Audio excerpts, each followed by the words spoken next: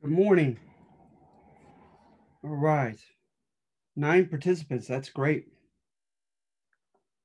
So I will, shortly after this video, I will put up the actual assignment. I apologize, I haven't done that yet. So we're doing the antebellum, and ante before bellum, right? The Latin for war, before the Civil War. Antebellum westward expansion. All right. That's what we're doing this week. So let's see here. And it is in argumentative fashion. And the narrative, what I want to do is I want to both cover like a basic narrative of westward expansion before the Civil War, just hitting the basics. And then I want to address from the argumentative assignment, obviously, a very common and historically popular, and I think no matter how credible you find it to be or not, at least a bit thought provocative thesis by a gentleman named Turner, Frederick Jackson Turner, and his thesis of the West. So, well, I'm wondering if I should, the order I want to do this in. I know I want to do the narrative first, and then go over, an evaluation and analysis of his thesis. No problem, Claire. Thank you for letting me know. All right. Let's see here. All right, I have the 9 of you. So we'll go ahead and share this screen, okay? So right here, actually, firstly, sorry. Let's look at the assignment itself. So notice what I have here. Frederick Jackson Turner's thesis merits or deserves, right, consideration. Okay, so obviously I go over what that thesis is, and then I try to defend it. All right, we're going to do both today. We're going to look for evidence that might seem to support it, as well as evidence that seems to contradict it or challenge it. All right, and the second one goes against Turner's thesis, right? And in light of Anglo-Hispanic relations in the early through mid 1800s, particularly in the West, right? That in light of that basic narrative of how Anglos treated Hispanics, Turner's thesis ought to be reconsidered. It ought to be questioned. All right. So that's what we're looking at with number 2 as soon as I have this posted, okay? So what is Turner's thesis? I tried to give my interpretation to it here on my page of notes. So I put here, right? Might be a little difficult to see. Let's see if I can, come on. There we go. All right. So Turner's thesis, he contends basically that the westward movement of settlement by the United States, right, restored or secured American meritocracy, to which we owe our identity. So remember, meritocracy, right? Like merecer in Spanish, to merit something is to earn it, it's to deserve it, it's to work for and achieve it of your own will, your own talent, right? So we that was part of the Scottish and French Enlightenment, as you may recall. That's part of classical liberalism that's going on in the 1800s, like with guys like John Stuart Mill, and they want the government to facilitate as much freedom as possible, but also as much equality of opportunity as possible. So notice I didn't say equality of condition, right? Whereby everyone is in the same, level socioeconomically, but merely that everyone has the same opportunity to rise or fall according to his or her own talents, hard work, etc. Right? So it stands to reason, for instance, right, that meritocracy oftentimes is in line. Uh, People that are pro capitalism are for meritocracy, right? They're for they boast of capitalism promoting, a level playing field for everyone, and we're proud of that. And to which, of course, Turner ties our national identity, because we're a very diverse country, right? Ethnically, nationally, culturally, and so to him, that's a unifying factor to Americans, and what he might say constitutes Americana, right? What America stands for is equality of opportunity, and to him, it was fallen by the wayside on the eastern seaboard, and it was revived in the West when we took over the West. It was inadvertently um, uh, revived. Okay, so are there any questions so far? You guys okay? All right. So what I want to do now is I'll go ahead and give like a basic narrative and notes, okay, on westward expansion. So notice, right, in the 1820s, what was really big was public discourse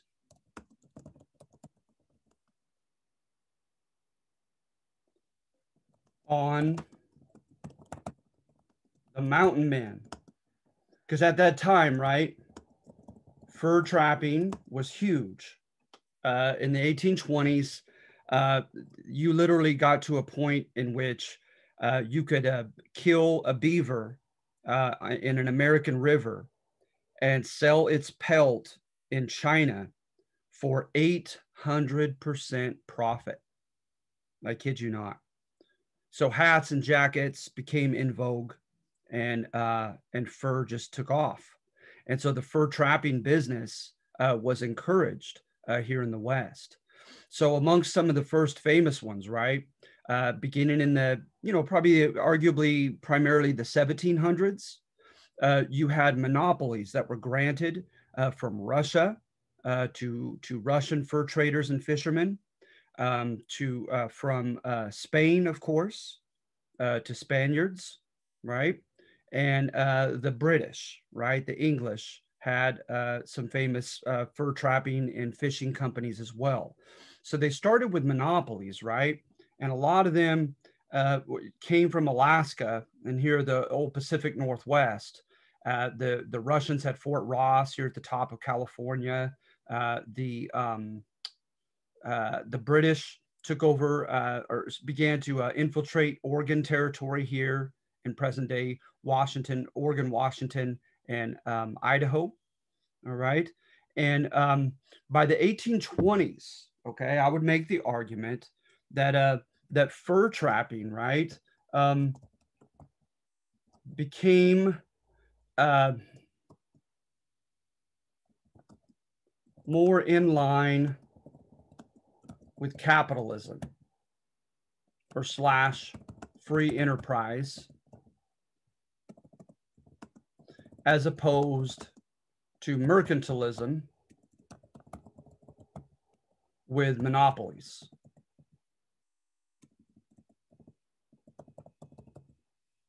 Okay, so that's one thing I would contend. So you look at the 1820s, and geez, for instance, right, there was a gentleman named Manuel Lisa.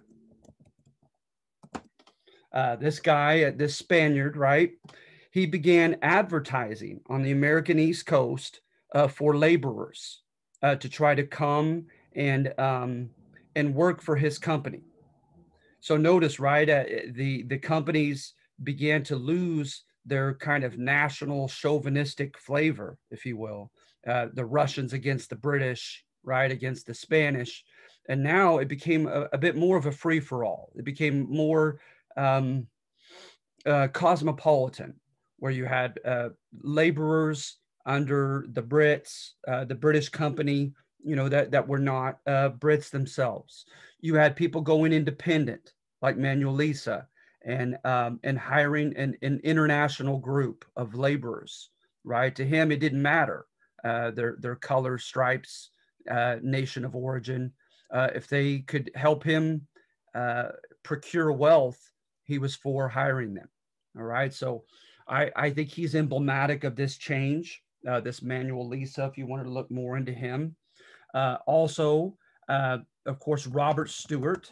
Robert Stewart was working for the British in Oregon, and he went back on a trip across the United States, back to the East Coast from Oregon Territory. And a lot of people believe from the notes that were taken in his diary, which of course ended with a famous book or biography that was written about him. It pretty much presaged. It pretty much was synonymous to the later Oregon Trail that he took, of course, backward, right? He took from west to eastwardly instead of from the east westwardly. So Robert Stewart, right? He went on a trek, and what he did is he sold the rights of his story. Basically, he offered his story to a journalist, and I believe it was St. Louis, Missouri, because Missouri tended to be like will later become by the mid to late 1840s the launching point from the east to the west, with the main overland trails of the Oregon Trail, which branched off into the Mormon or California Trail, and then the separate, but starting at a pretty fairly close proximity, the Santa Fe Trail to the south. All right, and you have pictures of those trails on the assignment itself. There's a map with them. So Robert Stewart, he took a trek. They wrote of it, right, into a biographical book, and it became like a big bestseller. And people were just enamored with all of the, people liked the exotic nature, right, the drama that was inherent in his story. So, for instance, at one point, they were so thirsty that some drank their own urine. At one point, they became so hungry that they almost drew straws as to whom to kill and eat. At another point, more than once, like with the Crow Nation, for instance, they were extorted by Native American tribes that said, basically give us this, this, and this, or else we'll kill you and take it all for free, now. And so they were extorted by Native American tribes. They went through great trouble getting around or through mountain passes because of their fear of Native Americans in the with the Mandan Mountains, etc. So just you name it, all the stereotypical hardships, right, that have been associated to this day with the Oregon Trail, right? Disease, right? Cholera, typhoid fever. That was the number one cause of death in the West, supposedly statistically. Then you had accidents, and you have some great topographical marvels going across the West. The Great American Basin and Plateau. You could have you could easily fall prey to dehydration, right? Certain tribes there attacking. Of course, the Mandan, the Rockies, the Sierra Nevada mountain ranges had all kinds of troubles that were associated with them, with flora, fauna, Native Americans, of course, weather, geographical obstacles, etc. Like oftentimes just in the Sierra Nevada alone, right, it averages about 1,300 feet. And there you are in a Conestoga wagon trying to get over this area. So thank goodness for that generation. You had some people who became famous, right, for finding shortcuts, right, finding passes through the mountain ranges, which would greatly facilitate. I mean, obviously, uh, an exaggerated case might constitute the Donner Party, right? If they had just been able to make it through the gap in the Sierra Nevada, to which they were so close. You also had, I would make the argument, speaking of which, Jedediah Smith, right? Jedediah Smith and the other mountain men, right, associated with this, they're going to become American heroes, symbols of rugged individualism, symbols of rags to riches, kind of a Rousseau going back to the Enlightenment, right? And Benjamin Franklin, just curiosity with that which is savage, that which is the opposite of what we think is synonymous with civilization, going out into the woods, right? And you know, especially in the 1820s, you're going to have the beginnings of like the Romantic movement back in Europe as a philosophical and artistic and musical movement. And it was against the Enlightenment. They wanted to go for that which was natural, that which was emotional, that which was raw, that which evoked your passions, your fear, your terror, your sense of awe. And so they loved hearing stories about the Rocky Mountains, right? About the Columbia, Snake, and Platte rivers and the dangers therein, about the Crow and the you know, a myriad of other tribes, Shoshone, who attacked settlers trying to pass through. And then, of course, about these mountain men, right? The original ones who received, you know, press coverage, but not to the same extent as far as it having a direct effect on population movement, were the French fur trappers, right? I'm going to butcher this, but the courrier de bois, the runners of the forest, as the euphemism was in French, they were the first famous ones, right? But like I said, 1820s, because fur as a commodity is going to take off as a fashion product, and because of these American stories of people like Jedediah Smith, Kit Carson, right? Tom Bridger, these other big names, John C. Fremont, they're going to really popularize the West and in its exotic, dangerous nature, right? And all the opportunities and dangers that are inherent in it. So Jedediah Smith, right? He quote discovered the South Pass.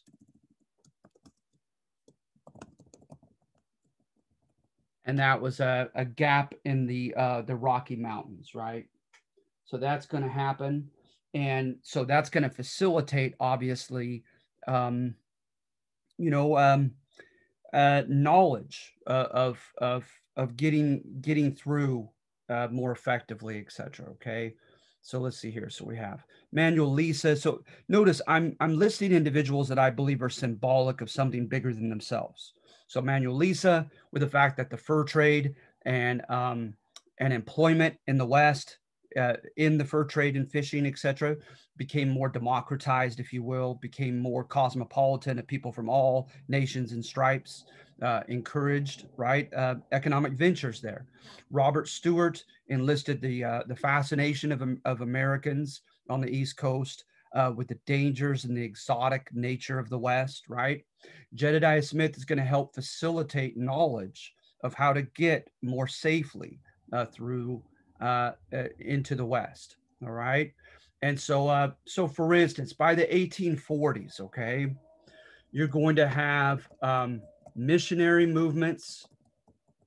A lot of money is going to be raised, in particular, by two denominations of Protestant Christianity that prided themselves on being democratic, on being, you know, the religion of the people, of the common people.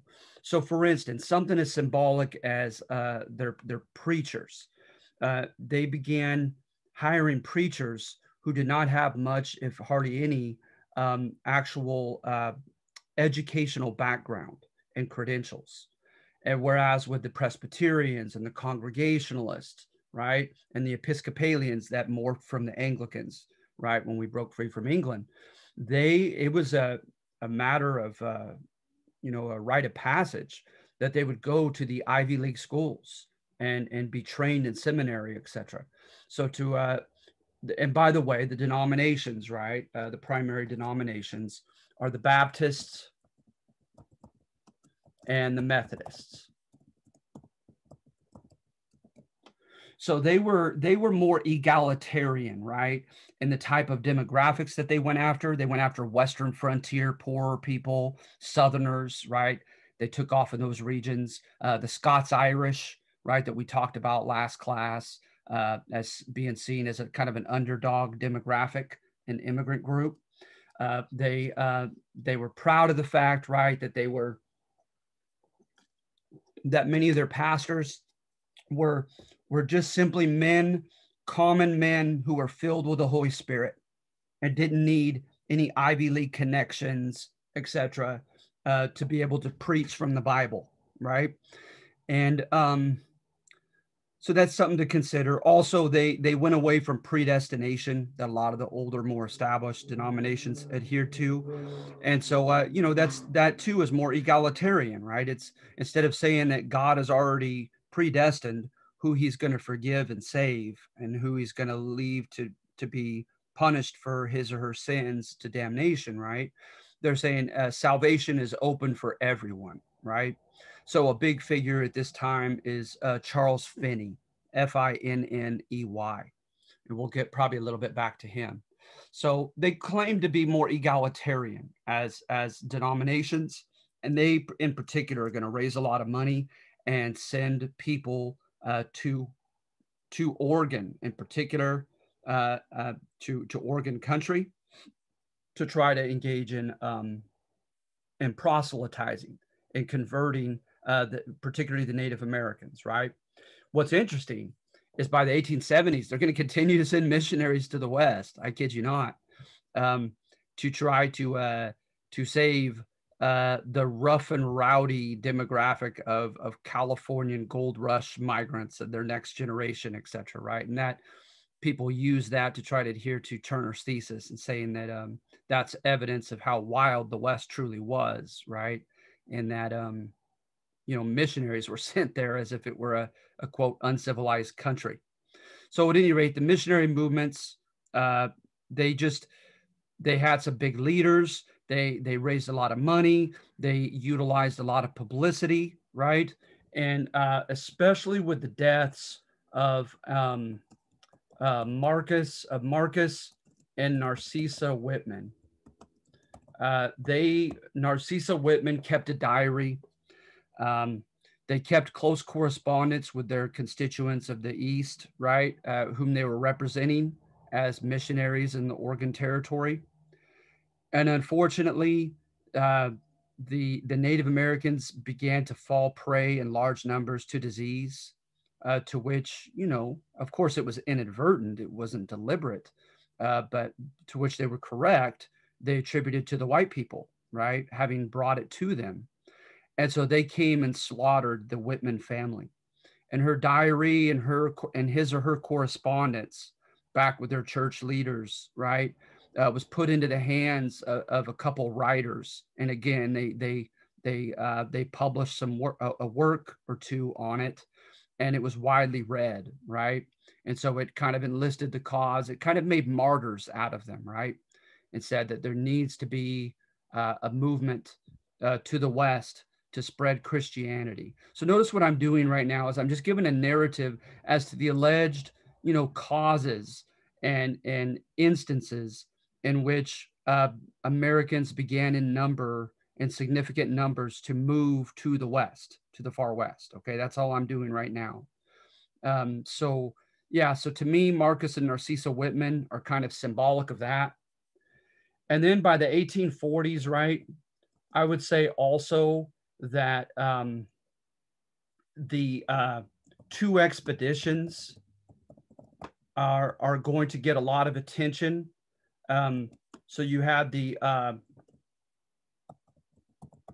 Whitman Spalding expedition to Oregon. And the gentleman that allowed them in was a guy named McLaughlin. McLaughlin, right, was a Canadian Brit who was in charge as a military governor over Oregon Territory. And we don't have time to get into, jurisdictional issues with Native Americans, but England by now was claiming the Oregon Territory by way of her infiltration economically through her fur trapping and fishing companies and monopolies, right? So now there's a military governor over the region, and what he's going to do is he allows Americans, right, into the Willamette. I don't think it like William. I think it's without an I. Sorry, I'm a terrible speller, but I think it's that spelling. He's going to allow Americans to settle in large numbers into the Willamette Valley. And remember, right, Americans already were trying to carve their own area in Oregon through, this is after the incident of Astoria. And remember, John Jacob Astor was a German immigrant into the U.S., and he has a great kind of rags to riches story, right? Of through entrepreneurial, through starting a business in fur trapping, he's gonna accumulate. At one point, people referred to him as literally the wealthiest man, or amongst the wealthiest men in the country. So, named after him, of course, Americans are going to begin to kind of carve out an area within British claimed Oregon Territory in Astoria. And now they're settling in large numbers into the Willamette Valley by the permission of the British governor McLaughlin. All right. And so then in addition to that, you had don't fail me now, the Bidwell and Bartleson group. And notice these are just the names of the leaders, right? The last names of the leaders of these groups. And they came into Mexican California. And again, right, they were allowed in. Oops. Mariano, Guadalupe, Vallejo. That Vallejo's named after, right? Can you please scroll up so we can read the rest? Sure. Thank you. To finish my thought here, huh? Let's see here. So Sacramento Valley, under the supervision of Johann von Sutter, which we know as John Sutter, right? A Swiss immigrant man of wealth. So notice, right, before I scroll back up real quickly here, okay, is the Bidwell-Bartleson group, as well as the Whitman-Spalding group. They were seen as innocuous, first of all, when they came across in the early 1840s, right, to the governor in English Oregon, to the comandante of the troops, Vallejo of Mexican California. They did not seem harmful or threatening at all. They constituted a lot of families with women and children. They established schools. A common adjective that was used for them, right, in a positive light, was enterprising, right? That they were bringing with them, right? They were bringing with them a lot of skills that could just enhance economically the region. Okay, so remember though, when you asked me to go back up, okay, remember we're going to go back over this. I apologize, but I'm skipping this for now, and I'm going to go back to it. Okay.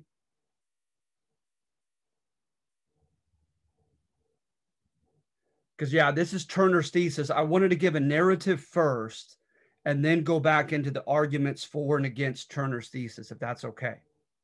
Because I'd like you to be armed with the data first. So we'll go back to that. So that was a common adjective used for these settlers coming into Mexican California and Oregon. And what some historians, conflict historians, allude to, right, is they refer to these expeditions as the Trojan horse. As you might know, right, in the Aeneid, the Mycenaean Greeks utilized a horse as an alleged gift to the Trojans, right, so that they could put their guard down, right, and allow that Trojan horse through Priam's gates and walls that they were unable to scale, right? So that in the middle of the night, soldiers could come out of the horse and slaughter them in the Trojan War, right? And so that's metaphorically what some people refer to these expeditions. That, okay, great. They were kind of harmless. They brought enterprise with them, right? But the thousands that came after them, after they opened the gate up, were not such. Were far from such. Okay, so that's part of the common narrative of the 1840s going into the far west. You also have federal subsidization of westward travel in the 1840s. So remember, the Fifth Amendment says the American government is to protect the life, liberty, and property of Americans. So the generation of the 1840s, right? You had senators like Thomas Hart Benton, Benton, from Missouri. And they really lobbied and pushed for westward expansion and for the government to help facilitate that westward expansion, right? So the Fifth Amendment, right? And so now you're going to have federal forts that are established, right, along the overland trails. You're going to have literature and maps and supplies provided at key destinations, right, along the Oregon Trail, for instance, in particular, that the government is going to try to facilitate and help, right? And in some cases, they sold the supplies and made money from it. And in other cases, they gave them out. They also brought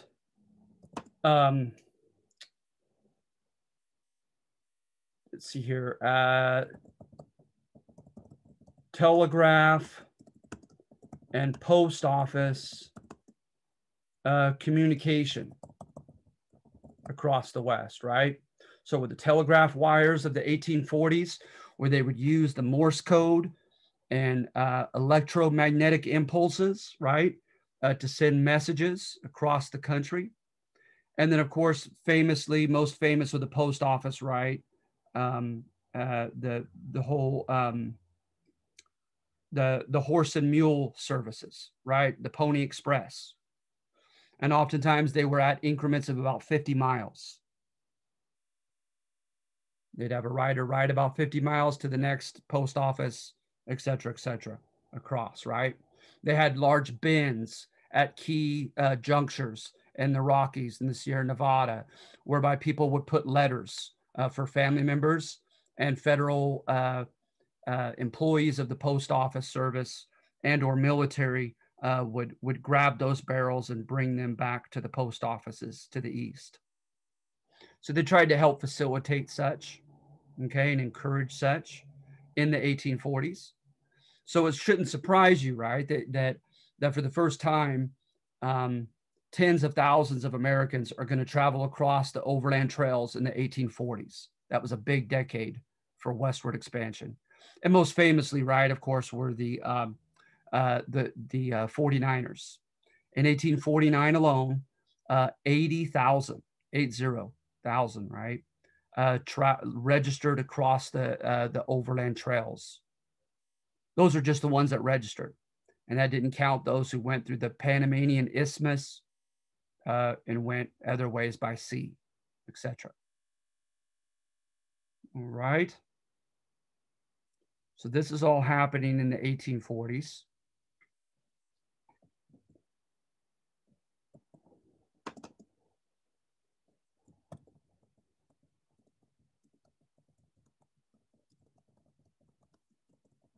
And then, of course,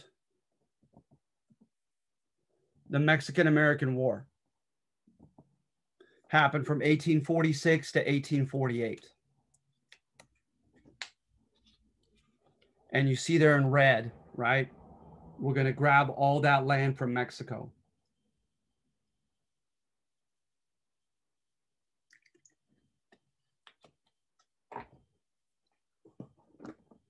So, as for the Mexican-American War, most narratives begin in Texas as well as California. Those are the two areas, right? So if you'll indulge me here, what I want to do is I will just separate this and center it because there's a lot of drama, and I'll try to stick to the basic facts regarding this war, all right?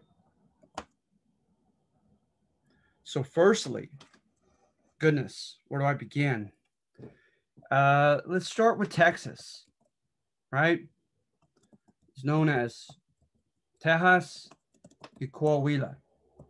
The state of Coahuila, beneath our border to this day, right, beneath Texas, next to Chihuahua. It was connected to Texas as a joint department. First territory, then department, then state. Okay, and so so they had a combined legislature, and so you had at the very beginning, right, issues of representation, because Texas was considered, right, because Texas, after all, was, you know, about 1,000 miles, 900 miles from Mexico City. So it was considered like California, La Frontera, the frontier, way out in the middle of nowhere, right? Because remember, under the Spanish, up until the 1820s, when Mexico broke free and independence, Texas too was very precariously held. The viceroy was technically in charge, and again, down in Mexico City. And Texas was a long way away from there. So with Coahuila, for instance, Texas, oftentimes, even by the 1830s, had about, if my memory serves me correctly, under 40,000 people registered in the census. And Coahuila had almost 90,000 people. So Coahuila greatly outnumbered Texas, and so they greatly outnumbered them in as far as representation in their legislature. So you were much more likely to be elected if you were from Coahuila than you were from Texas. So there was that issue, right? Then let's see here. So with Texas, I'm sorry, let me put this into a subsection because there are many subsections. All right. So you have the representation issue. Then in addition to that, you had Mexican political turmoil at the national level. All right. So for instance, with this, right, you had a liberal federal republic declared in 1824. All right. And you also had an 1833 liberal constitution that went after, for instance, the church and military. It was under a guy named Gomez Farias, and he was very liberal, and he didn't like the privileged status of the Catholic Church. He broke up the missions all throughout Mexican territory, including Alta or Upper California. And there became, right, uh, a a holy revolution, if you will, a conservative revolution that ousted him, or a coup. So you had the 1824 and 1833 liberal constitutions, right? But then you had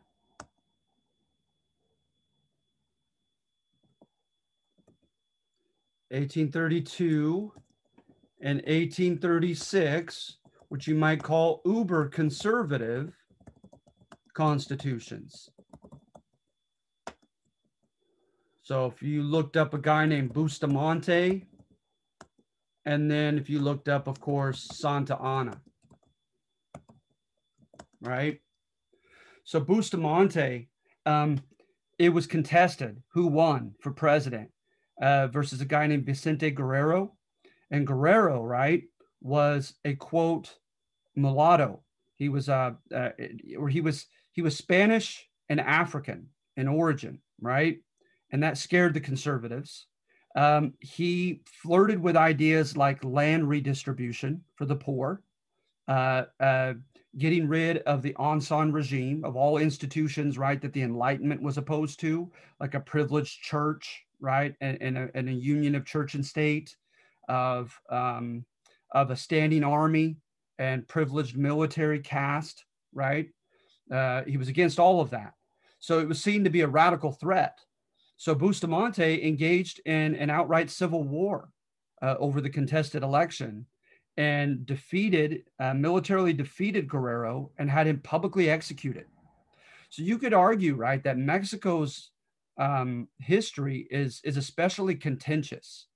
You could look up a guy named David Wasserman's book, Wasserman, Everyday Life in 19th Century Mexico. And he gives stats as far as how many revolutions and scrapped and changed constitutions there were, how many civil wars there were, how many coups there were. Remember, a coup, C-O-U-P, is a blow to the state, right? So whereby there's not necessarily revolutionary change in the structure of government, but one group uses force to overthrow another. And so, but there were a lot. There were a lot. I apologize, I don't remember the exact number, but definitely pretty tumultuous in Mexico, right?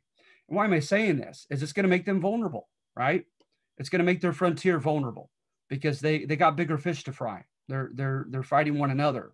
There's contest. The Americans could easily take advantage of this this weakness of theirs, this distraction of theirs, of political instability at the national level.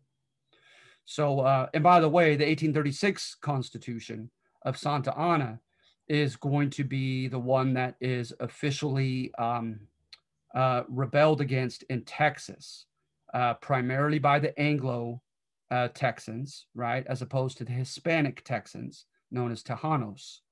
And they're going to contend that they are wanting the return of the 1824 Constitution, the liberal federal republic, right, that gave the states and local governments, limited self-government, autonomy to do their own thing, constitutional safeguards and rights.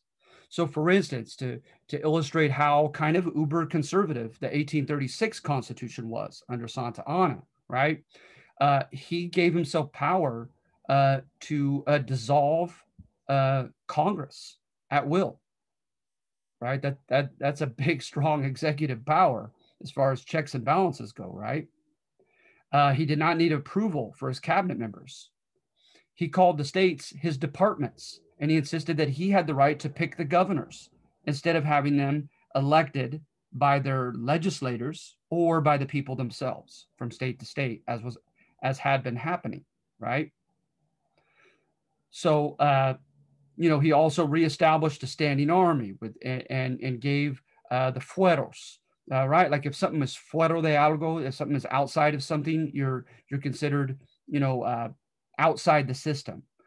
These fueros, F-U-E-R-O, the military and the clergy had them under Spain so that they could get away with things that other people could not do.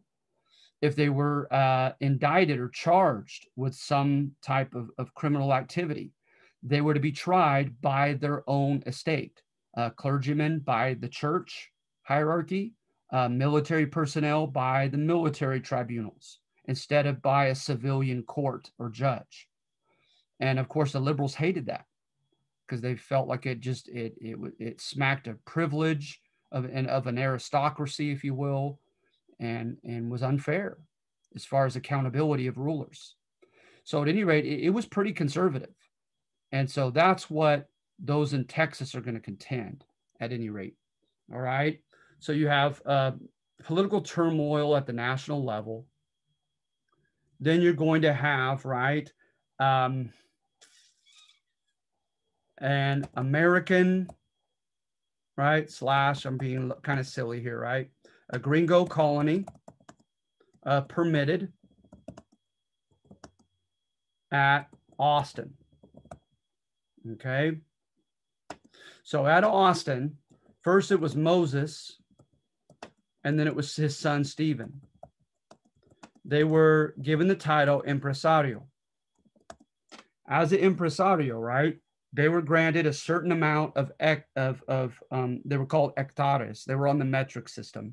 But when you translate it to our system of acreage, it was incredible. The amount of acreage that was given to this colony, in particular to the impresario as a person. And then, of course, there was an allotment that oftentimes, guaranteed a certain percentage of acres, right, to any person, any American willing to come and settle into this Austin territory, right? So they were to be granted, and I believe I have it in the write-up because I don't have it immediately at my disposal. But I also know I have it on a PowerPoint where I give exact numbers of acreage.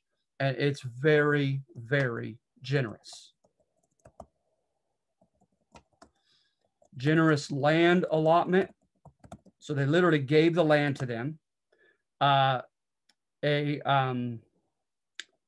Temporary tax exemption. I can't remember how many years, if it was like 2 years or up to 5 years, but they were given at least 2 years, I believe.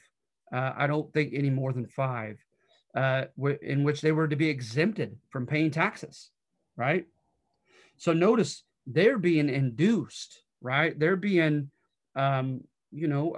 convinced, courted by the Mexican government to come and live in this area.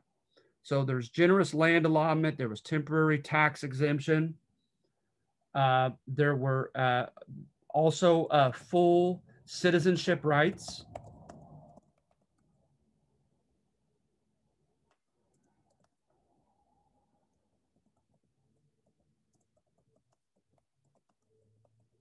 Provided that they conduct business publicly in Spanish, so learn the Spanish language, become baptized as Catholic Christians, and obey the laws of Mexico and of Coahuila in the state of Coahuila y Texas, right? So as long as they perform the latter part, they were granted all of these inducements to come live in the Austin colony. I have a question. Sure. Do you think that they would be these like values only if they were to like subject to like converting to Christianity? Like, let's say if you were like a Native American living there, would it still like exempt you from like all the taxes and like all those good parts if you weren't like as a Christian? That's a great question. The Spanish, right? They had started a precedent with slaves that you do not find in English America. Okay, Rudy. but they established a precedent of subjectship by religion. And that whole, that kind of ties into the Black legend. You got to be considerate of that, whereby, the enemies of Spain are going to exaggerate how religiously, no problem, Claire, how religiously zealous the Spanish were, right? But the facts are the facts. Is the Spanish, right? Like at Fort de Mose in Florida, they're going to grant slaves freedom and protection of citizenship rights, provided that they simply convert to Catholic Christianity. With the natives, right? I believe, and shame on me for not knowing this, but there were certain privileges and protections given to you if you were an assimilated Native American. So, for instance, the first cabildos, the first city councils, right, in Los Angeles, in San Jose, and these other pueblos up here in Upper California, as they called it, right? There were people who were biracially Black and Spanish. There were people who were Native American, right? And they not only had the full rights of citizenship, but they actually even participated in the cabildos, even served as political leaders in these city councils. And it primarily emanated from their decision to assimilate and become Catholic Spaniards, right? Or Mexicans after 1824. And so yeah, I think that area was there. Now, areas in which there were missionaries, then they remained in kind of a dependent, paternalistic relationship, right? With the Spanish friars, with their benevolent father figures who took care of them, but basically mandated every aspect of their daily lives. They couldn't leave the missions without permission, right?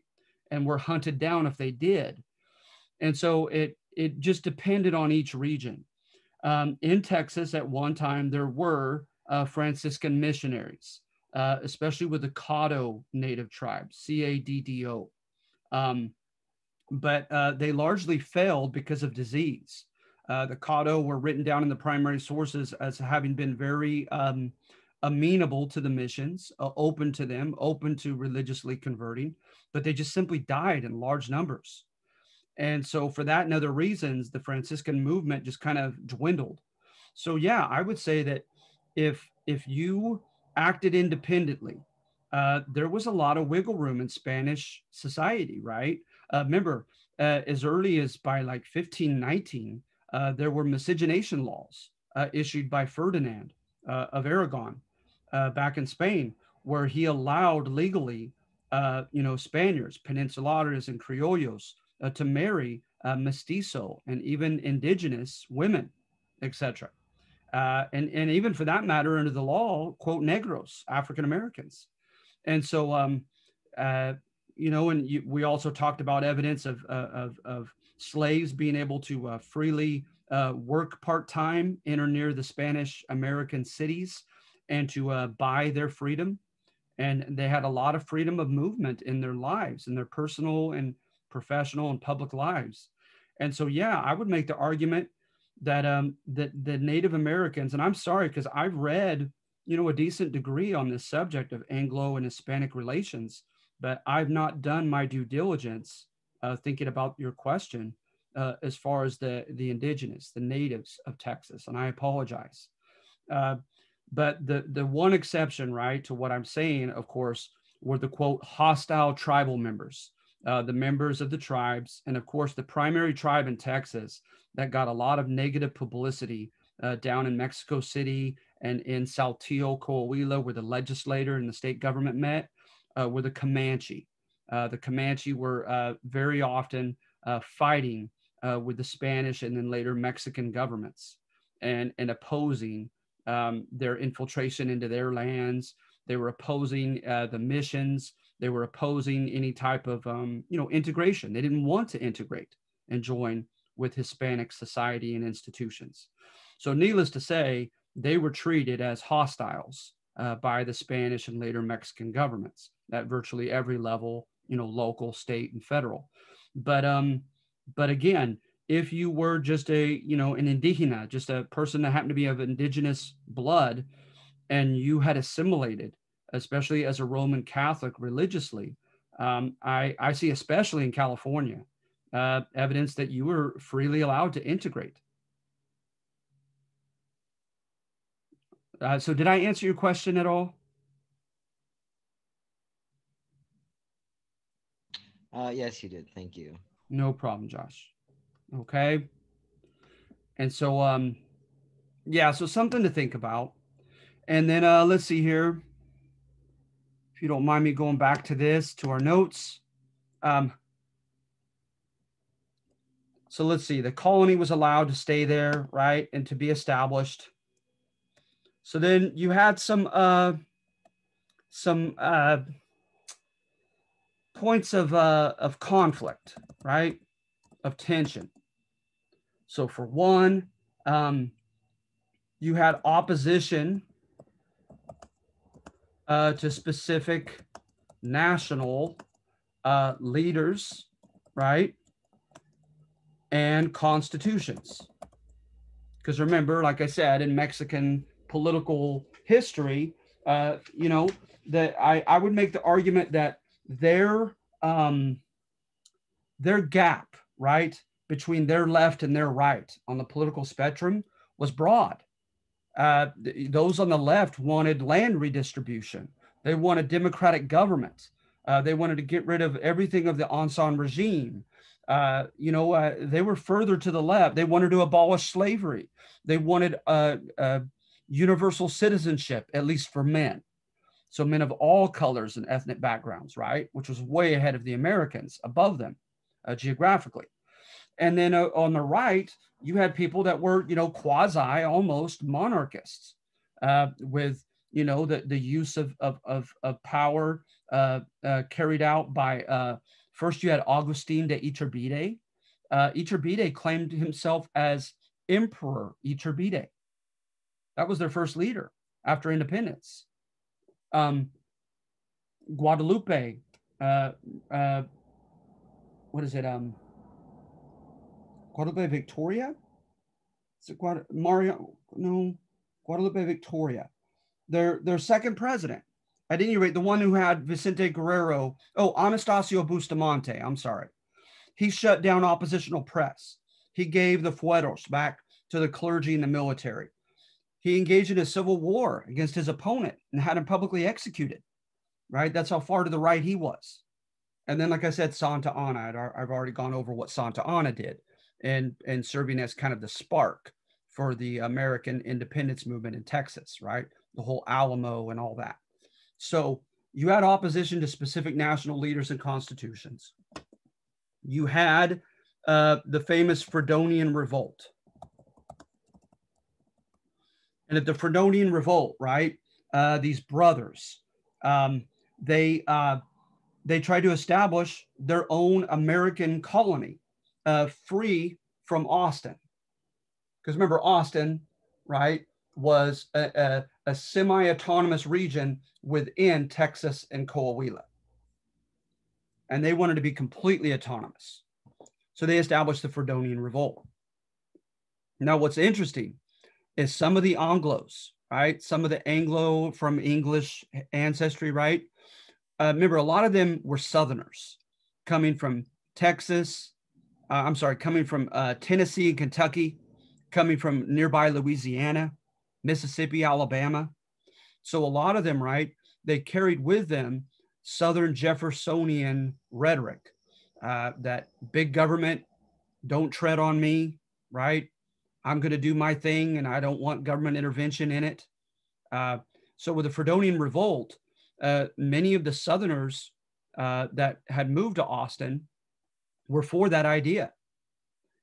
You also had Stephen Austin himself, who claimed to be very cosmopolitan, right? Abided by that which was asked of the Anglos in that region, tried to keep law and order amongst the Americans there. He helped squash this rebellion, and he raised a considerable number of Anglo settlers to help him do so. So notice the Anglos during the Fredonian Revolt were split. Some were for revolting for independence, and some of them were for staying loyal to the Mexican government. And as you can imagine, a lot of them who stayed loyal used the term gratitude, right? Because after all, they had been induced by some very generous offers to live there to begin with. So then, in addition to the Fredonian Revolt, you had tax issues at Anahuac. Okay, and so at Anahuac, right, a lot of these southern gringos did not want to pay taxes, and eventually, I believe it was 2 years, but the short duration, right, or arguably long duration of tax exemption finally came to an end. So, like anybody else, like the Tejanos, the Hispanic Texans, they now had to pay taxes. And there literally were revolts at Anahuac about it. There was a guy named John Bradburn Davis, called himself Juan Bradburn Davis, as emblematic of his decision to assimilate to Hispanic culture, right? And he is going to demand that the other gringos pay their taxes. And when they don't, he's going to tell on them to the Mexican authorities and ask for the troops to enforce his right to collect their taxes. There are going to be attacks and threats on his life. And as you can imagine, some of these libertarian, rebellious, not to mention, you guys, there was a decent criminal demographic in this population. Literally people who were running away from American law for a crime having committed and fled into Texas. And then let's face it, also racist Anglos considered Juan Bradburn Davis a sellout to them, right? And a kiss up to the Mexican government, as they also, at the time of the Fredonian Revolt, thought of their leader, Stephen Austin. And so at any rate, you had that issue. Then you had Mier y Terran's commission. When he came, right, up into Texas on behalf of the Mexican government, he was just to basically write down and report the state of things. And when you look at his report, it's very kind of prescient, right? Like it's telling of the future, and it's very cynical and sad. As he says, right, first of all, there was a reality. I kid you not. I might be a little off on my numbers, but not much. There were like 4,000 to 6,000 Hispanics in Texas, Tejanos, and there were like 30,000 Anglos. And he said, my goodness, if we don't change things, we're going to lose this colony. The Anglos here, he said, while there are reports that initially in the 1820s, they had abided by Mexican law and expectations, now they are clearly, flagrantly disobeying Mexican law. First of all, many of them owned slaves, and the Mexican government had abolished slavery. They abolished the slave trade in the liberal Constitution of 1824. And then by the early 1830s, under Gomez Farias' liberal government, they did away with slavery itself. And here they were bringing slaves with them and using them on their fields. They were not paying taxes. They were not learning English and integrating and marrying Mexican women any longer like they were in the 1820s. He said, yes, they are rather enterprising. A lot of them are starting, different mills and different, trade and so forth. But they're very, he said, haughty. And remember, haughty, right, is that you're arrogant. You're defiantly arrogant. That the rules don't apply to you because you're above them somehow. So he warned that something needs to be done, right? So the conservative government of Bustamante, right, initiated the April 6th colonization law. And this stated, right, no slaves. Those defiant of Mexican law are to be deported, and no further gringo immigration into Texas. So now they're cracking down, right, under this April 6th law, this colonization law, okay, at the beginning of the 1830s. So there's plenty of conflict going on, right? So then Stephen Austin travels to Mexico City.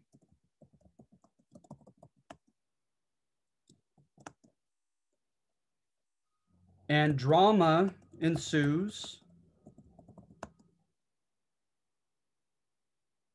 over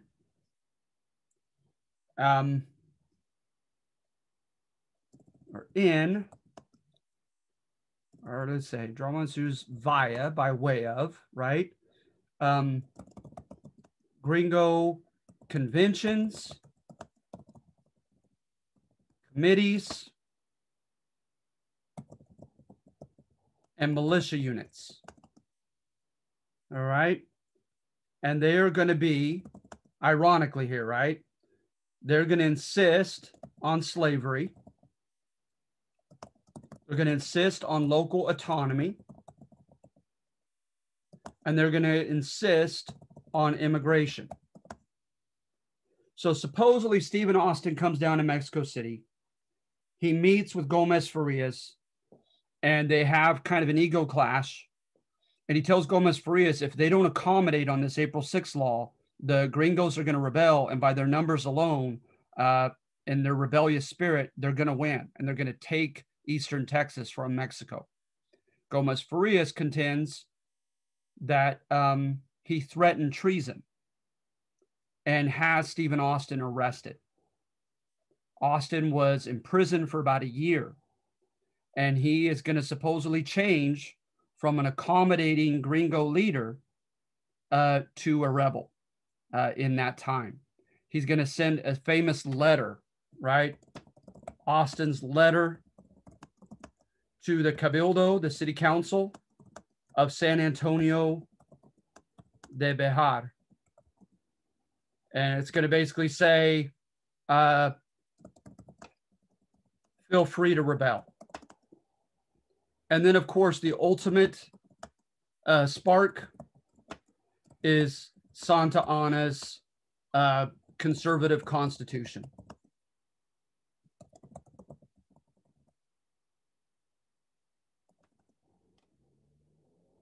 I don't remember if it was called the Siete Leyes, the 7 laws, like an old Spanish constitution name. So at one point he had Siete Leyes as a name. You could also look up the Bases Orgánicas, BASES ORGANICAS.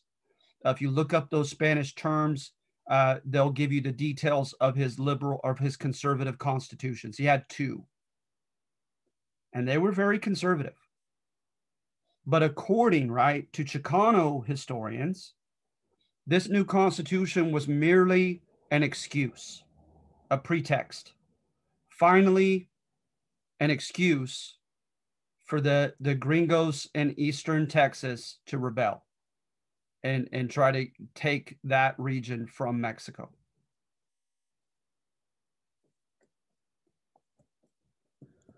So then, Prefecto de Cos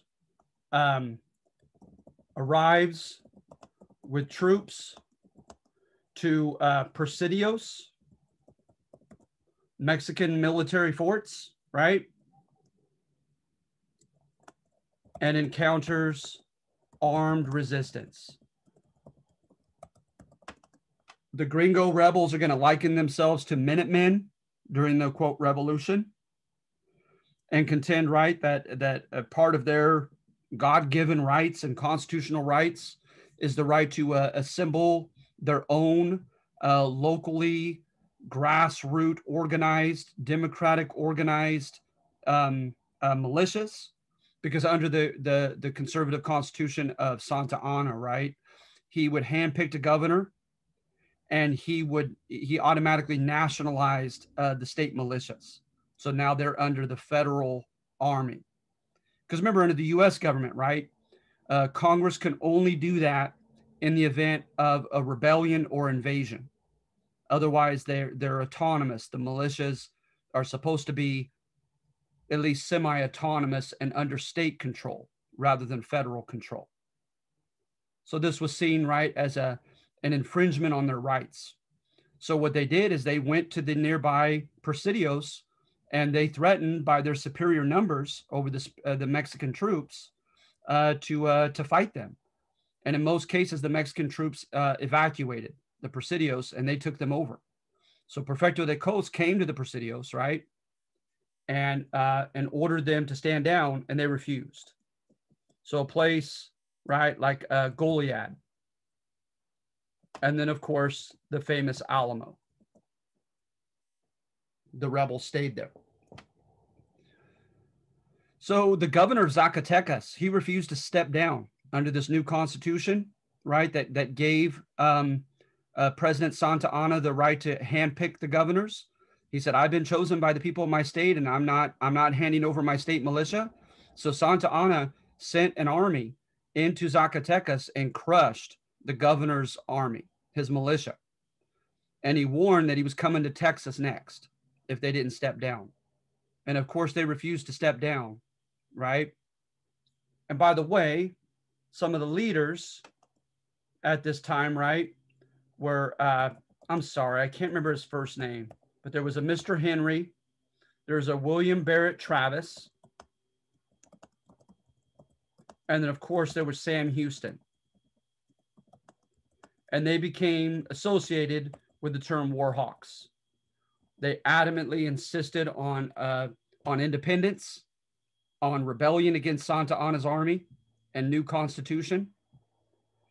And also what makes things look bad, right, is virtually all three of them have quotes that are very racist. So for instance, at the Alamo, William Barrett Travis will die at the Alamo. And he sent out a circular or letter to be sent back to the U.S. asking for American volunteers to come back and fight against this backward civilization of Mexicans and enhance, good white Americana into this beautiful heartland of Texas. So it was no longer, right? Perhaps it never was, but according to Chicano historians, but it was no longer just a federal issue of state and local autonomy versus the national government's power, in particular the executive's power, the president's, right? And their right to have slaves, etc. But now you have the added component of racism, of racist tension. So what's interesting is you had a handful of Tejanos at the Alamo. And then in particular, you had Juan Seguin, who helped lead the rebellion in Texas, and they were Tejanos. So it's interesting, right? Sadly, however, Juan and his son Erasmo Seguin are going to eventually leave Texas after independence because of racism that they encounter. And they felt disillusioned. Like at one time, they believed this was a political issue of state and local rights versus federal power. And they had become disillusioned with that notion and began to increasingly see this as an Anglo-American movement against Hispanics.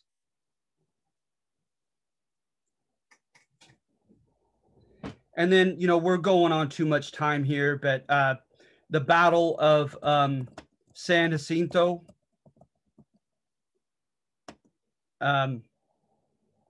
won independence for the rebels.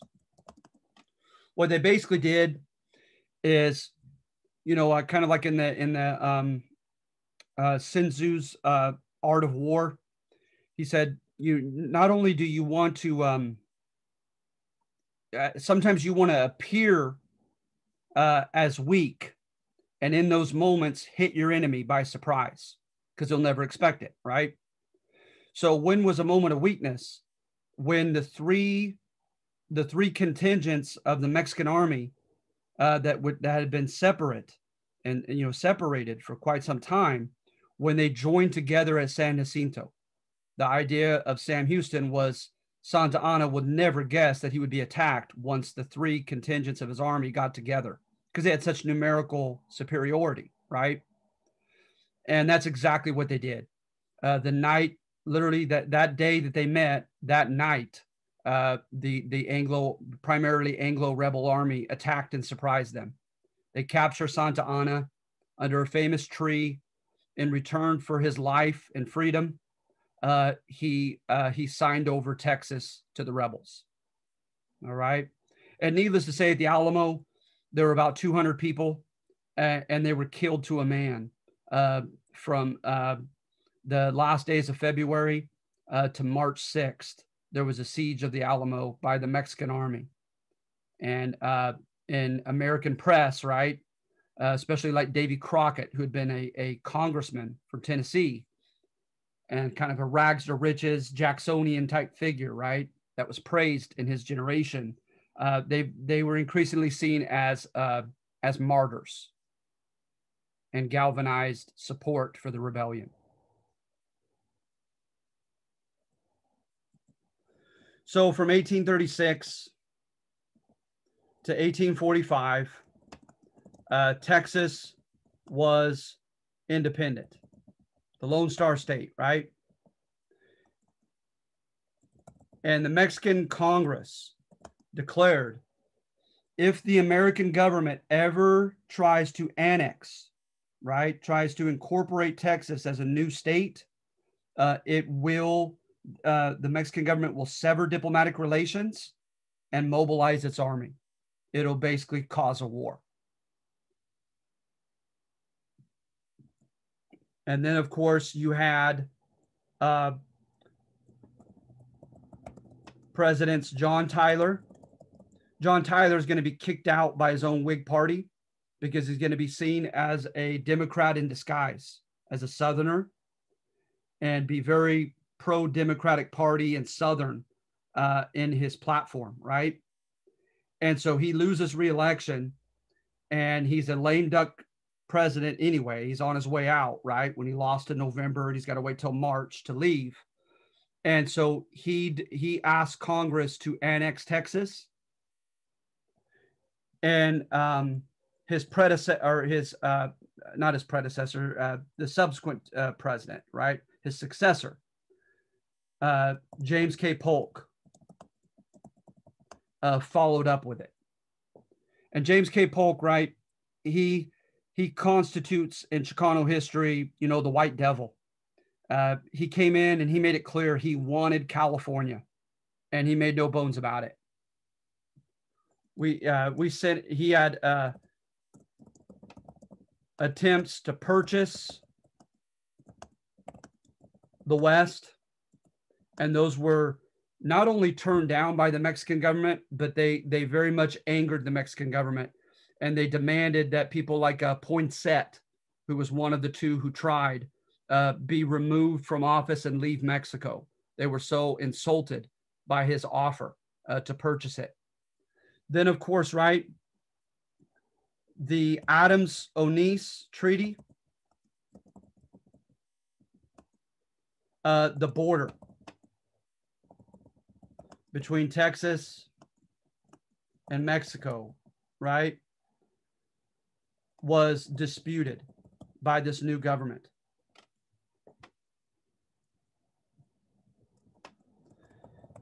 The Sabine or the Nueces River, claimed by the Mexican government at different times, versus, right, the Rio Bravo del Norte, or we call it the Rio Grande. And it's ironic, right? You look at the enhancement of the border from the Sabine or the Nueces down to the Rio Grande to gain us just a little bit more territory.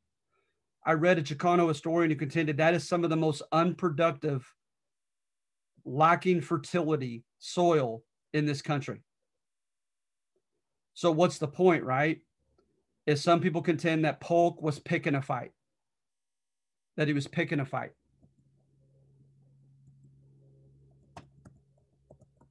Then there was Mexican Alta California, right?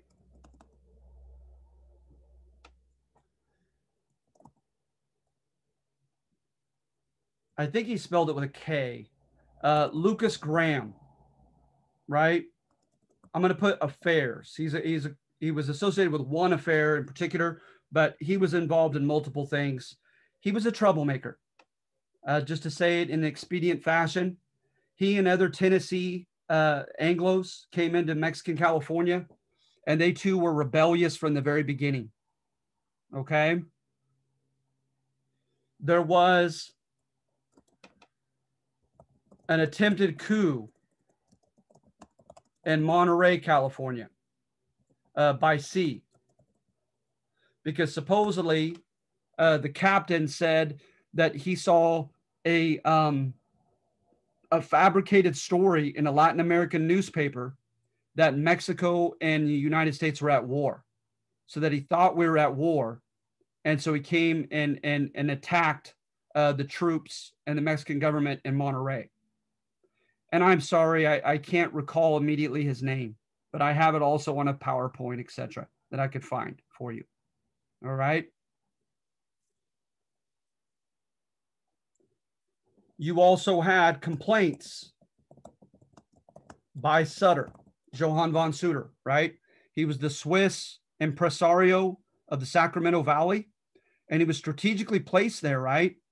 Because that was where the gap in the Sierra Nevada mountains was. And the Mexican government rightfully assumed that that's where the gringos would come, right? It's through that pass. And they were absolutely right.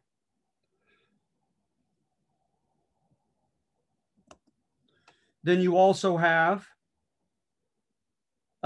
publicized intrusions by Jedediah Smith. Remember, he's a mountain man, fur trapper. Well, in the 1840s, right, these mountain men are going to become famous from their stories, right? And they're going to capitalize on this in more ways than one, but one way which was to become a tour guide, if you will, right? Or an immigration guide. And they would pay people to lead them into the West.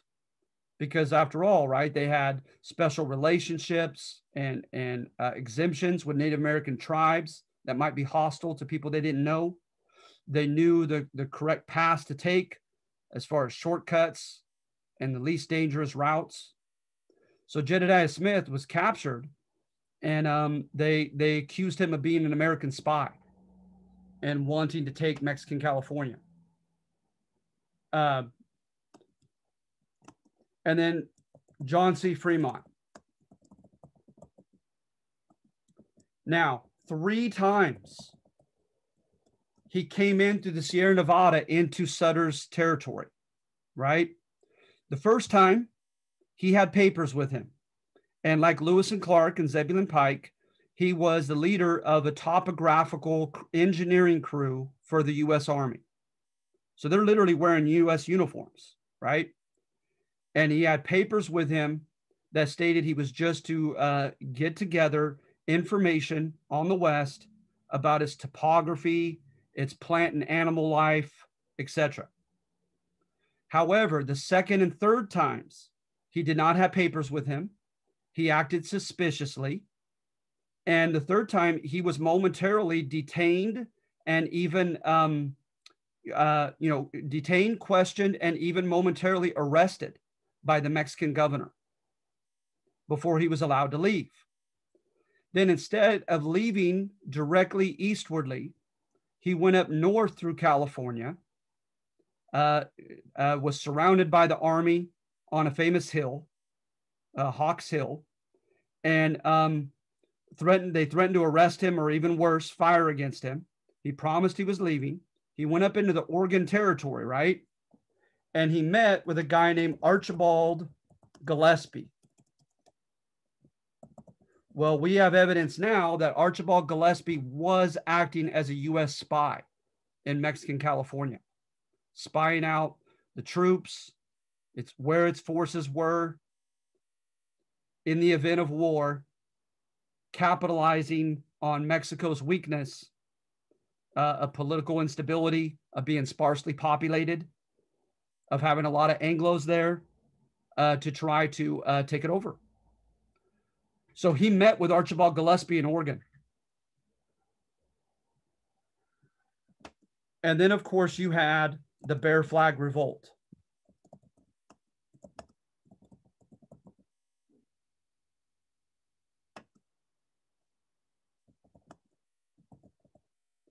And there were other figures, but arguably the most popular was Ezekiel Merritt. Maybe it's two T's. At any rate, they're going to contend, right, under this new Bear Flag, that they are initiating, kind of like in Texas, their own Republic of California. What's suspicious about it, even more than that, just the inherent, rebellion itself, right, is that shortly after this rebellion, and by the way, they're going to go to the house in Petaluma of Mariano Guadalupe Vallejo, who was in charge of the Mexican armed forces in California, and they're going to put him under house arrest. And what do you know? John C. Fremont and his contingent of men in U.S. uniforms comes down and takes Vallejo from these rebels and declares he is under U.S. Jurisdiction now. And by then, war had been declared because a battle had ensued when Zachary Taylor and other forces were brought into that disputed territory between the rivers, arguably to pick a fight. And it worked. Mexican troops fired upon a cavalry unit of Americans, killed a handful of them. And so Polk asked the American Congress to declare war, infamously stated that American blood has been shed on American soil. And by the way, according to two treaties, the Adams-Onis Treaty and a subsequent one to that, I can't remember the name of it, that was not the case. They were on Mexican soil. They were past the Sabine and the Nueces rivers, right? And they had lost their lives at the Rio Grande. So it all just smacks of American imperialism, just picking a fight to take this land from Mexico, right?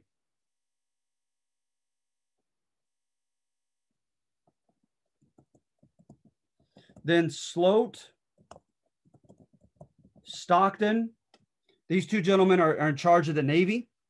They're going to come in on the West Coast in large numbers and began taking over the major cities of Mexican California. Of course, Fremont and a guy named Kearney, who came through New Mexico from the east. They're going to take California cities. Los Angeles is going to put up a good fight. They're going to win it, then lose it and be chased out, then win it again, and then declare martial law in Los Angeles against the Mexican citizens who fought courageously against their occupation. And so things are ugly.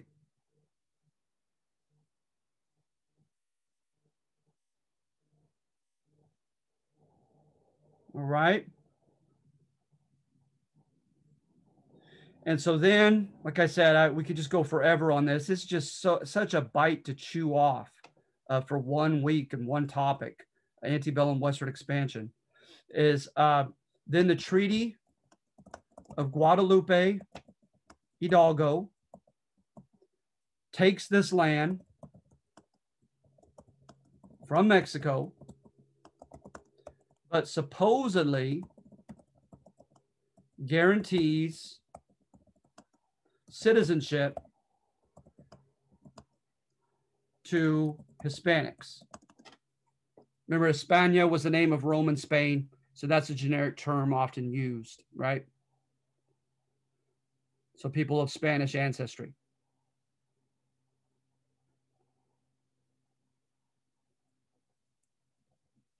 This happens on February 2nd, 1848, right?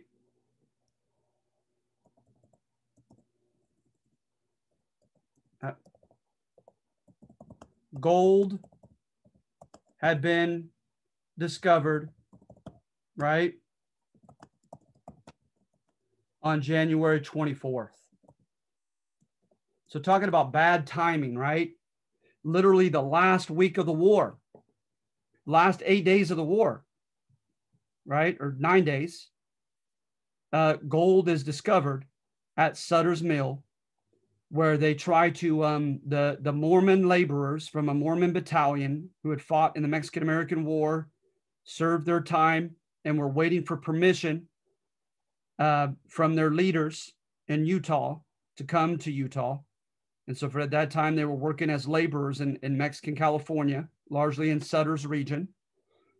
They split the American River in half to increase, or they decreased it in half to increase the pressure of the water to better power a sawmill. And they found at the bed of the American River gold. So Governor Mason, the later famous William Tecumseh Sherman, right, send a letter and gold to President Polk. Then Polk, right, publicizes the discovery, right, confirms it, that gold is there. And get this, he disregards the Northwest ordinances.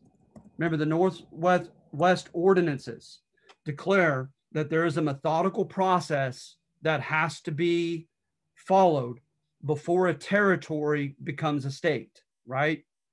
Because remember, this has just been one, so technically it's territory now, California. It has to go through this process to become added as annexed as a state. He pretty much, although he doesn't make them automatic states, they're territories for now. But as far as the Land Survey Office, they're supposed to put everything in 6 acre squares, decide on cities and counties, etc. Handpicked certain leaders during the territorial process. He pretty much skips all that and declares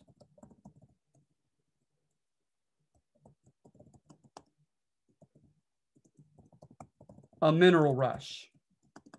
Says whoever can get there and claim the gold can have it. So this is going to add, right? This adds to Turner's narrative of a wild and open West.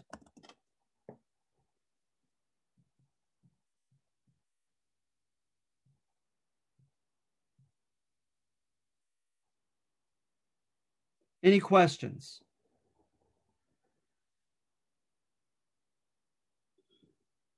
What I'm going to do is the 4 of you, I want to just cover the basics of the handout as quickly as I can because we're going on a long time here, and then I want to give you guys extra credit, those of you who have remained with me. So the others will still get their 5 points, but I'm going to give you guys 10. So going back to Turner's thesis, right? Was there available, attainable mineral wealth and land in the West for the common person that may not have been available in the East? Yes, you can make that argument.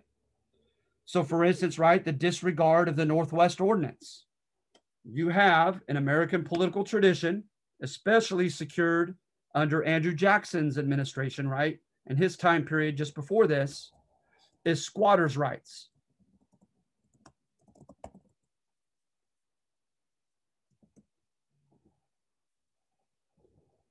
Right? Whereby, I wonder if I could still Okay. So squatters' rights. If no one is inhabiting the land that you're on, right?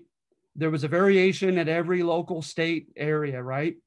Sometimes there'd be an ultimatum given to the landowner, and he or she would have to begin to cultivate that land, or else the land would be available to be purchased at market price by the squatter. Other areas, in other areas, the squatter had a right to compete for that land in a bidding war. And I kid you not, in other areas, the squatter would be outright granted the landowner's land for neglect. So because of squatters' rights, there were opportunities for the common man in the West. Mineral wealth, especially 1848, those who got there early, according to the newspapers, they became bonanza kings, right? Rags to riches stories of finding lots of gold and enriching themselves from it.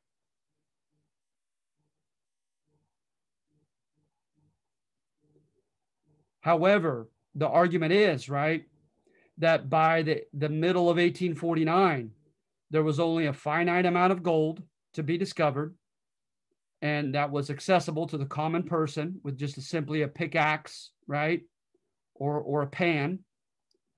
And that also there were just too many people, not enough gold to go around. So that, like in most cases, right, the early birds got the worm. Entrepreneurial activities. They call it mining the miners. You could find a need or a demand from miners and take advantage of that need or demand. So something as simple as washing clothes, cooking food, having an inn for them to stay, like a hotel, gambling houses, entertainment theaters, right?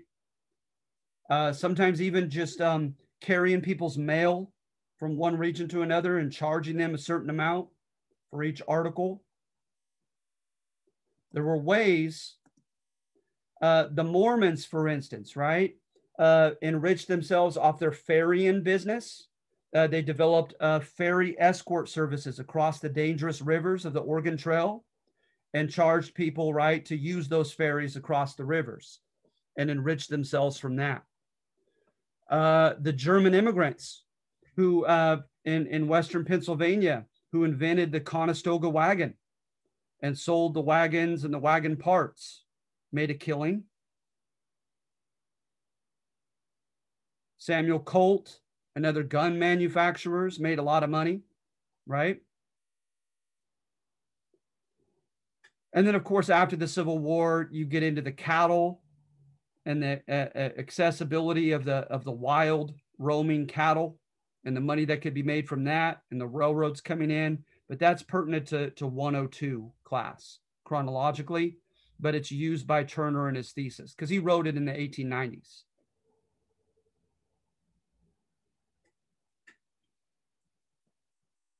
Now, literally, in California, for instance, under territorial status and in the mining regions, right? Sonora, in that area. Technically, for a while, there literally was no municipal government.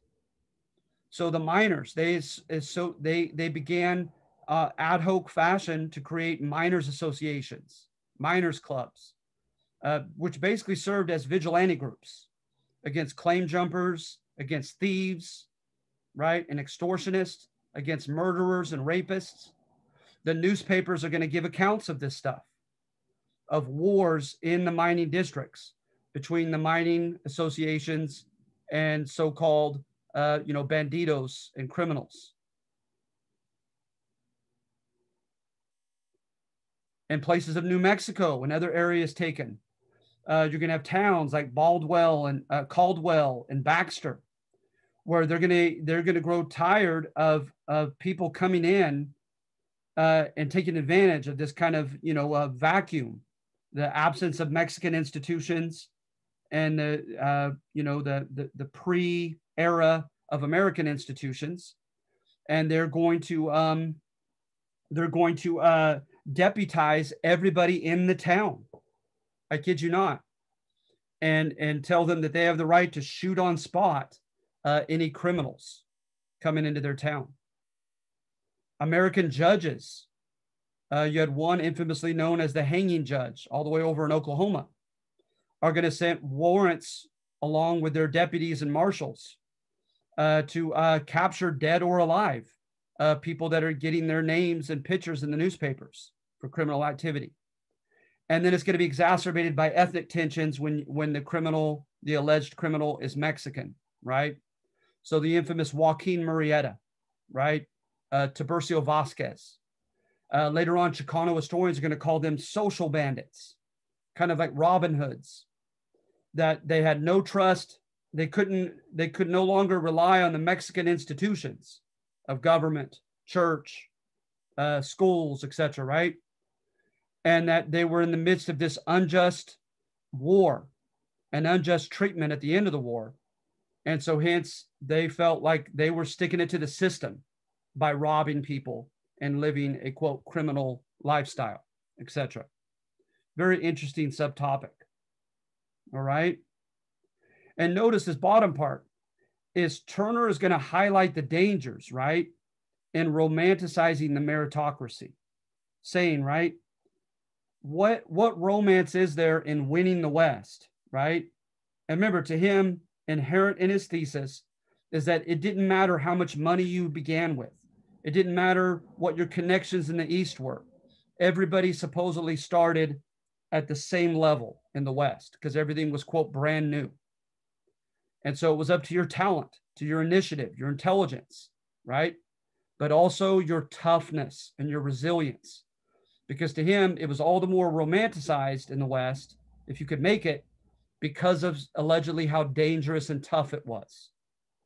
You had a guy named Joseph Campbell. He writes about similarities of different cultures and literature and different civilizations. And he says you find certain commonalities amongst them, the hero's journey. Nothing ventured, nothing gained, right? The man who makes it through all types of hardships before he touches success. And that's what you find in Turner's thesis. He likes that it was supposedly so dangerous and so tough, and almost kind of adhering to Darwinism, social Darwinism, right? He writes in his work that the weak, the sickly, that they died out, okay? But remember, inherent in his thesis is the beauty of those who made it was that it didn't matter where they had begun. They could have started off as poor, obscure, and all they needed were the individual characteristics to succeed. Now, oppositional data. There's evidence that the majority of mineral wealth throughout Western mineral rushes, including the gold rush, was eventually extracted by corporations that had the pneumatic and hydraulic drills and very expensive machinery to get hundreds of feet into the caves, into the mountainsides to extract most of the wealth resided, the minerals, right? And so hence the common guy with his pickaxe didn't stand a chance. He also states that with farm equipment, the mechanical reaper, the thresher, the harvester combine, those are super expensive. You could afford them as a cash crop farmer in the West. You could outproduce your smaller scale farmers and sell your stuff more successfully and at a cheaper price than your smaller competitors. So hence capital helped. And then of course, when you get into 102 chronology, later on after the Civil War, the railroads and the political capital that they had, right? They got a lot of help from the federal government, but we won't get into that. Then arguably against Turner's thesis is what about popular prejudices and discrimination toward Asian Americans, toward Hispanic Americans, toward women, limiting what they could or could not do. So hence the foreign miners taxes, right? Exacted by the new gringo state government of California in 1850 and 1852.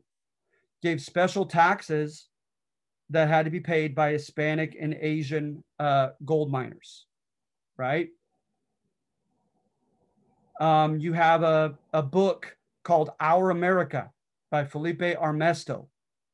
And he has evidence after evidence of just downright popular prejudice and popular violence against Hispanics in the West during and at the end of the Mexican-American War, bullying them off their lands.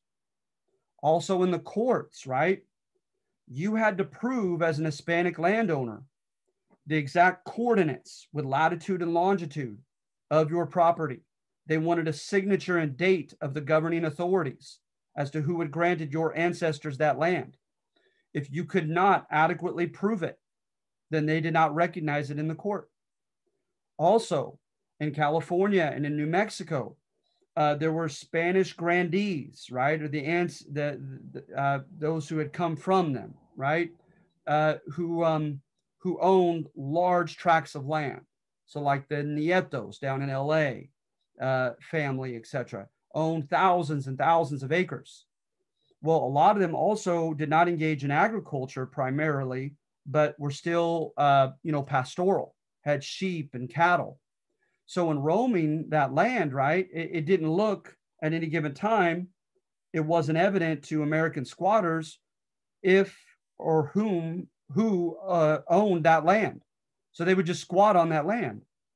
But on paper, right, that belonged to an Hispanic grandee miles away. So they'd take it to court, and sometimes the judge would decide, right, being a racist judge. Also, remember, judges were largely elected by this time. So they wanted to make popular decisions. And because of the gold rush, gringos are going to immediately outnumber the Hispanics, largely.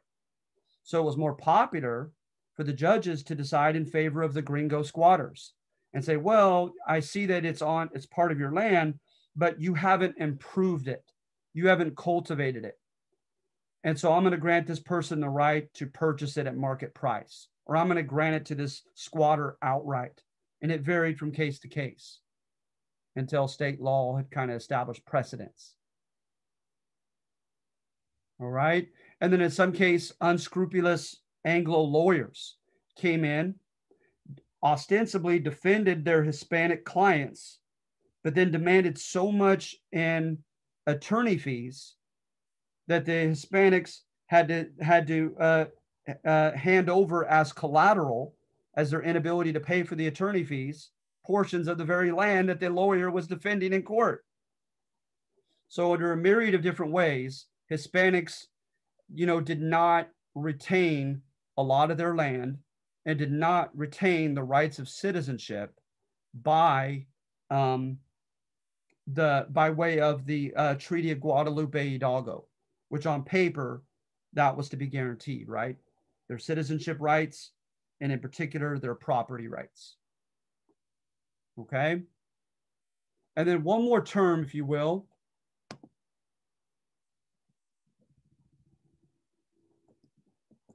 Used oftentimes in these histories is proletarianization.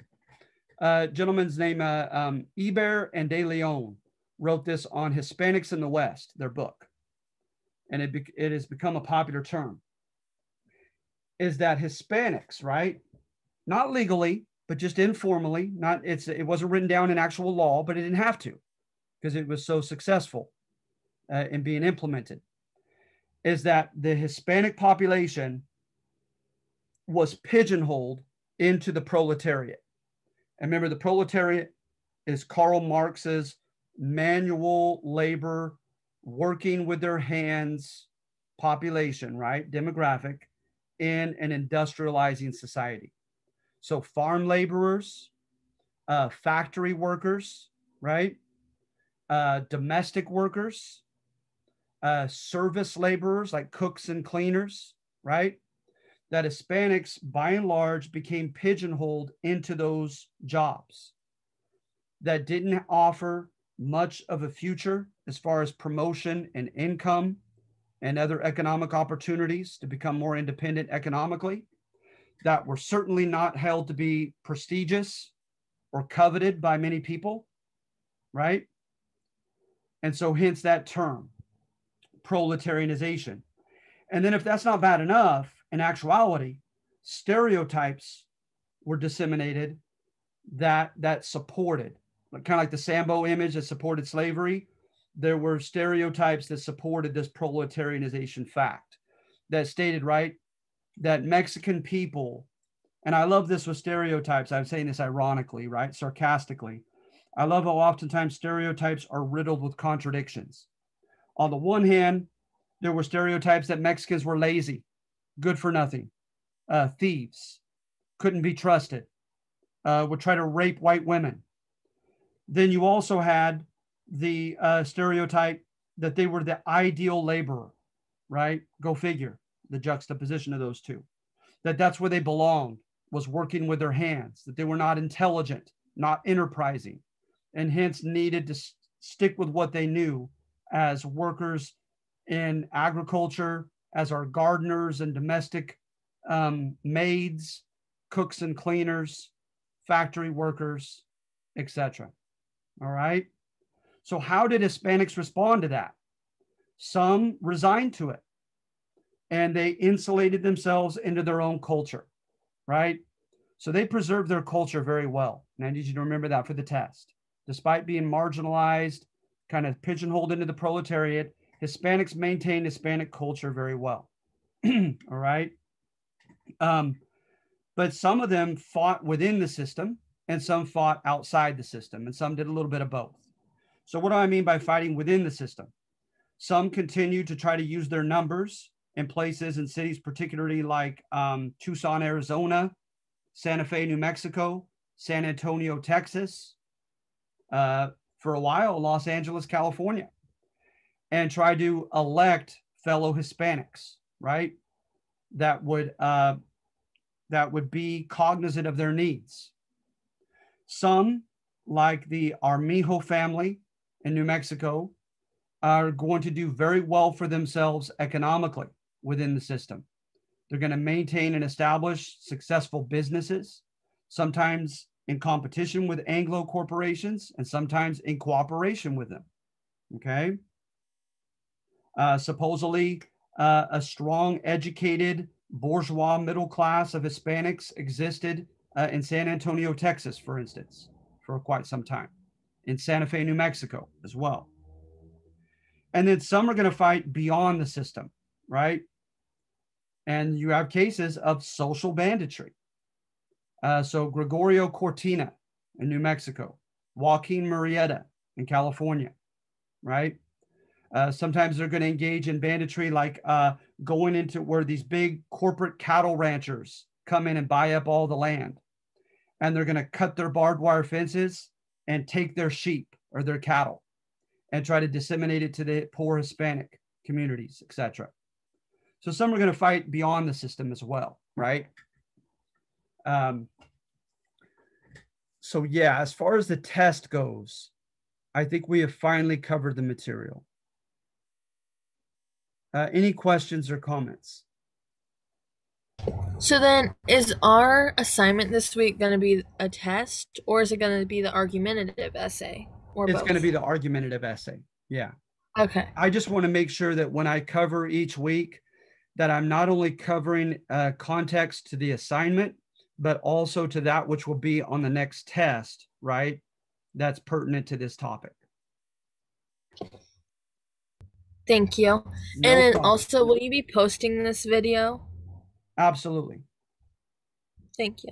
Yeah, as soon as I can, sure. I have a question. Sure.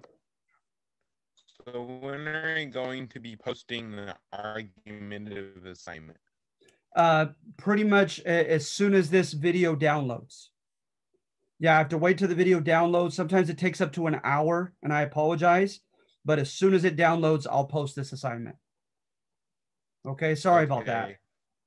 Thank you. No problem. All right, so let me get your names to give extra credit, if you will.